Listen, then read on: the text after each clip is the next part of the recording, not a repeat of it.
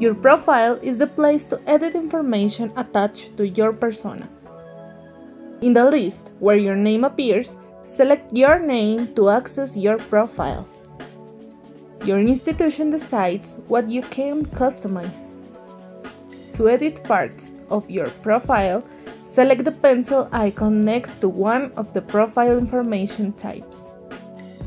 Here, you can change basic information like your name, display name, pronunciation, pronouns, and additional information.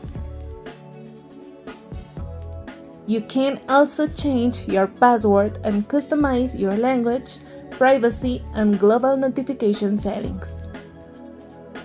And finally, to add or change your profile picture, point to the picture and select the pencil icon. In the panel, select Upload New Profile Picture to browse for your picture on your computer. Or you can drag a file to the Upload area.